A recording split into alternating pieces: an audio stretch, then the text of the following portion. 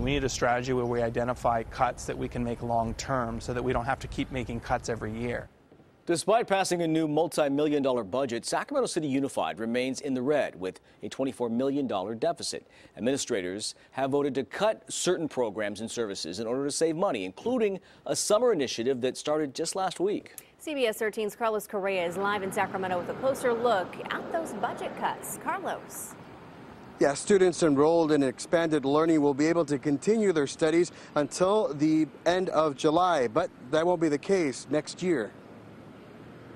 The Expanded Learning Summer Program is aimed at helping hundreds of Sacramento students, an opportunity to get all caught up and grade ready for the new school year. They give you all the information, right now. They help you a lot.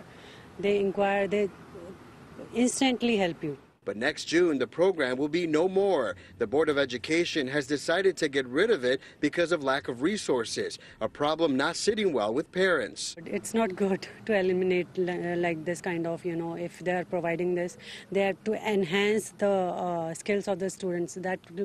It's pretty bad if they are going to eliminate this. Eliminating the $3 million program was part of the district's budget cuts. It also includes cuts to office positions, student services, and a hiring freeze, all at its central office. What we need is an ongoing strategy. We need a strategy where we identify cuts that we can make long term so that we don't have to keep making cuts every year. And that's going to be the challenge over this next year.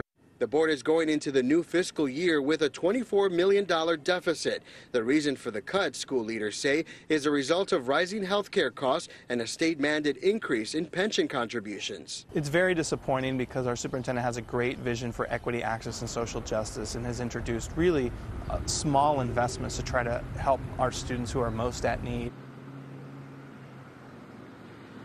Now, expanded learning runs until July 26th. The superintendent is now pursuing an independent financial audit of the district. Carlos Correa live for us in Sacramento County. Thanks.